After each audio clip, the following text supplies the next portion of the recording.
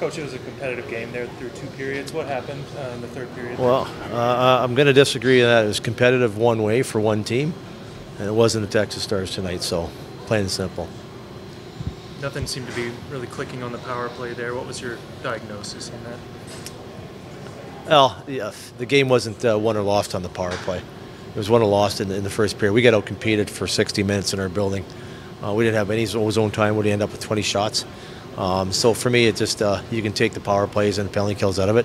We got outworked 5-on-5, and we didn't have a lot of compete, a lot of battle on pucks, and they set the tone with their work ethic, and we didn't match it. And that was even at 2-2, they were the better team. How did Sheldon Dries look to you coming off that injury?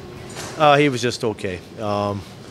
He's usually an energy guy. He's finding his way a little bit out there, but like the rest of our group, we didn't have anybody going tonight, and that was a bit of on us a little bit, but it was on them. They played hard. They forechecked. They finished their checks. They were hard on sticks. They're hard on pucks, and they played a containment game. They took away our time and space in the neutral zone, and we didn't handle it well. We thought it was going to be an easy game, and it was an easy game, but for the Stockton Heat.